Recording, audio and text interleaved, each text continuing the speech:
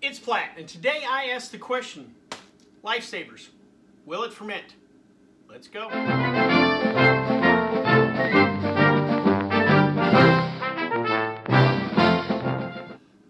Well, so if you've been watching the channel for a while, especially if you've been keeping up with this Will It Ferment series, you know recently I kind of got in the candy aisle and I've been playing around with a lot of different things. We've tried Jolly Ranchers, I've tried cotton candy, so I thought I'd take a trip back down the aisle and found Lifesavers.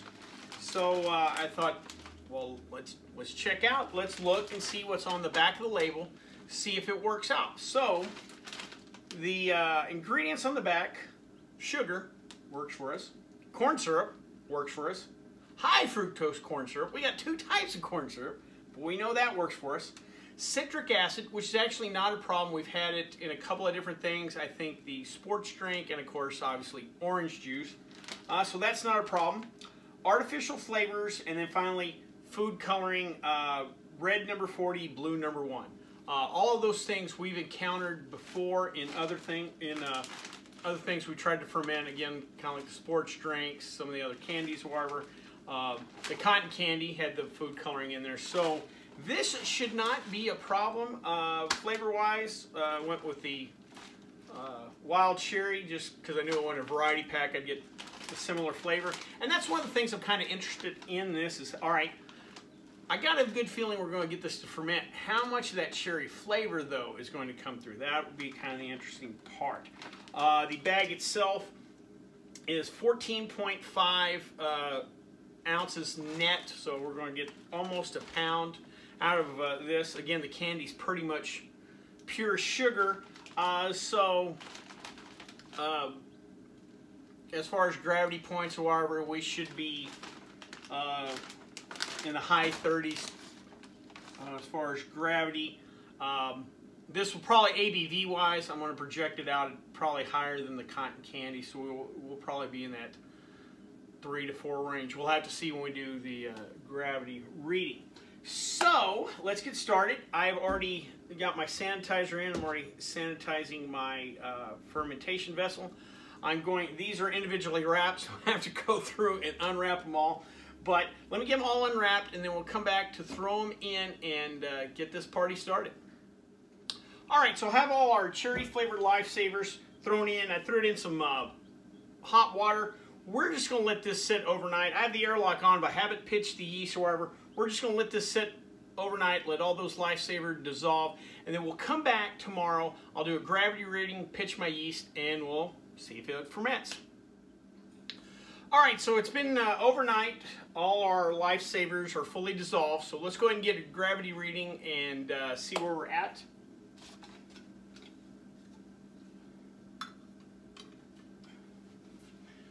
Alrighty, we are looking at roughly 1.050. That should get us into the 5s, low to mid 5s. So actually, we're this is similar to a lot of beers out there. Actually, higher than a lot of your light beers. Your Miller Lite, Bud Lights are in that 4 range, so actually be a little higher than that. So we got plenty of fermentables in there. I can tell you, just opening the container, the cherry smell comes through. Now, whether the cherry flavor comes through or not, who knows.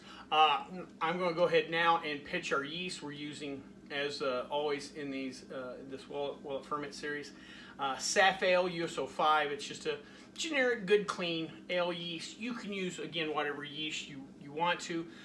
You won't need a high gravity yeast if for a reason you have one. You won't need one for this. You can use bread yeast, what have you. So I'm going to go ahead and pitch the yeast, and I'll come back in 24 hours to see if we have any bubbling, and then we'll come back in 1 week, measure the gravity, and see if it fermented.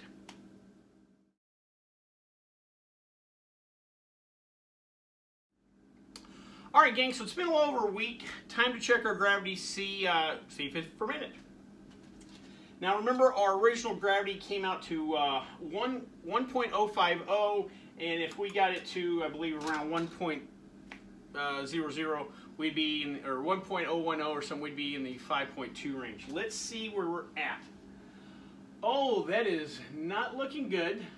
It appears we're around the 1.040 range, which means we only have a little over 1% alcohol by volume. Now, what went wrong? Is that all the alcohol can we get out of this? Will it ferment it? Won't it ferment? To be honest, yours truly made a mistake. And I thought about scrapping this video, but then I realized this is a good teaching point out there, especially for those of you that are wanting to start to do some of these experiments at home yourself. If you remember when I started this video series, one of the things I said, or the modifications I allowed in this video, was the addition of yeast nutrients. When we did things like cranberry cocktail or orange juice, they really weren't necessary because those juices in themselves had more than just, sugar in them. They're a little more complex, and they had other things for the yeast to eat. Now, most of you out there may be thinking, well, wait a minute, I thought we just needed sugar and water. I think yeast just ate sugar. And for the most part, that's true, but yeast are kind of like us in the sense that technically you could eat pasta all the time, or technically you could eat steak all the time, but your body at some point would need those micronutrients, your vitamin C, your vitamin D, iron, stuff like that. That's what yeast nutrient that you get out of a home brew shop gives you. And that's what the yeast really needs to get through all this sugar. And that's what we basically had, was just glorified water and sugar with some flavoring and some coloring, but there really wasn't anything else for the yeast to eat. Now, most of these experiments I've done, I've thrown the yeast nutrient in. I was out, I'd used the last bit on another experiment, and with the original gravity at 1.050, I didn't think it was too high for the yeast, but I was wrong. So I thought, though, that this would be, like I said, a good coaching point on this. I will leave a link down below if you'd like to get some yeast nutrient, what kind of yeast nutrient I use. And I suggest that you would get some kind of yeast nutrient. But I realize not everybody has access to a homebrew shop or wants to spend that kind of money, what have you, even though it's not real expensive. So I want to give you a little simple solution to that, and something that old school homebrewers, and something that has been used for hundreds of years, is raisins. Raisins are good for several different reasons in this. They provide a little additional sugar to your solution. Some raisins still have a little yeast on it, even though nowadays with the processing of foods, however, you're not going to find much active yeast left on raisins, but it can happen.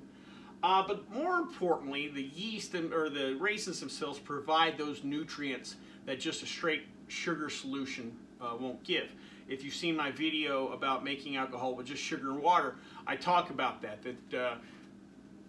too much sugar and not enough other nutrients kind of makes it tough on the yeast. So I did not take care of the yeast in this experiment, but you can use raisins to do that. I'm sure there's other, kind of dried fruits or whatever that you could substitute for the raisins, but raisins are something that pretty much, you could find fairly easy and fairly cheaply. You don't need a ton of them. Maybe maybe not even a full handful in there would probably have provided enough nutrients for the yeast to work through it. So to get around to it and to finally answer the question, will it ferment? It will ferment if you don't make a mistake like I did, unfortunately. Well, I hope you liked this video. If you did, please subscribe down below. Also, please like the video because it lets YouTube know we're putting out good content. If you have any questions, comments, concerns, please leave them in the comments section, or you can always contact me on the Twitter page. Till next time, bottoms up.